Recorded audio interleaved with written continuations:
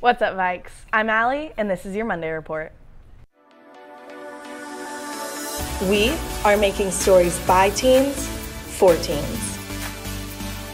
Creating a platform, finding character,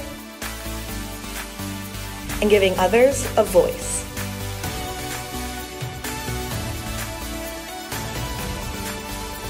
This is SVTV.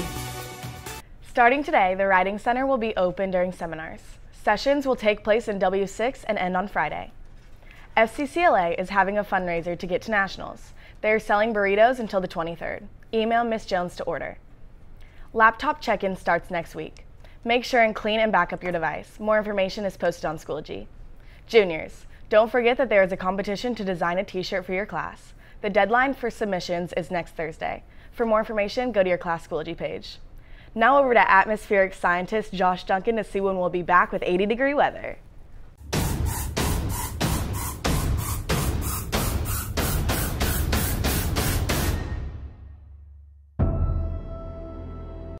Happy Monday! Over the weekend, we had about 1/3 of an inch of rain. That's pushed our monthly total up to 1.81 inches above normal. But the good news is that over the next week, we should get a lot of dry time, and that should get us closer to where we should be for the month of May. So, mostly sunny skies this week.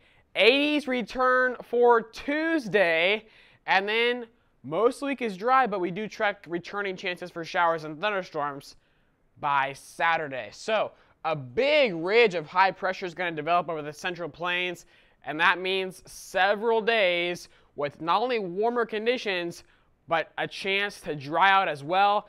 And as you can see here on the SVTV 7-day forecast coming up, well, we will hit 90s possibly for heat indices on Thursday, and that will go along with air temperatures in the 85-degree range. Very warm conditions and mostly sunny skies. Clouds begin to increase Friday, and then storms are possible on Saturday. We'll have to watch if that'll come along with the potential for some severe weather.